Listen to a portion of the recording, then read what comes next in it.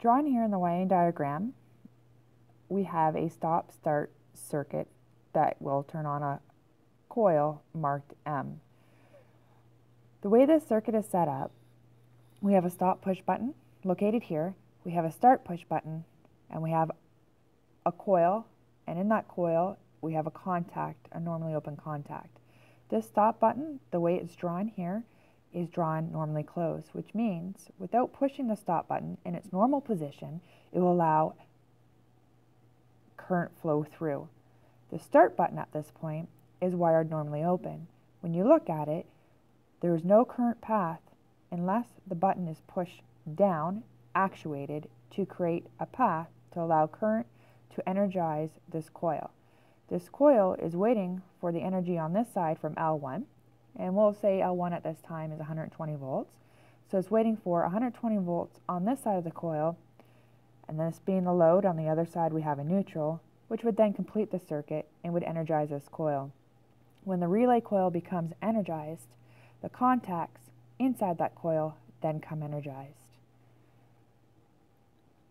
The reason why we use this seal is because we don't want the operator to have to continually hold the push button down in order to energize the M coil. So by having this alternative path, because now this is now energized, the operator can let go of the start button and then the path can continue on.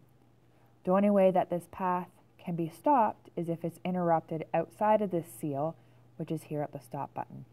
When the stop button breaks that seal, and its start button must be pressed again. So let's do an example here. I'm going to push my start button by clicking on it, and you can see here that now that it's dark here tells me that it is energized and is allowing current this way to energize that coil. In order to de-energize this path, I must hit the stop button, and you can see now there's no path there.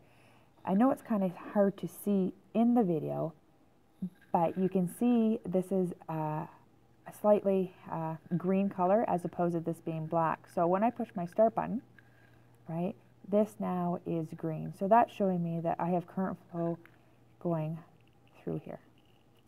Hope that clears everything up. Any questions, please add them to the comments below. Thank you.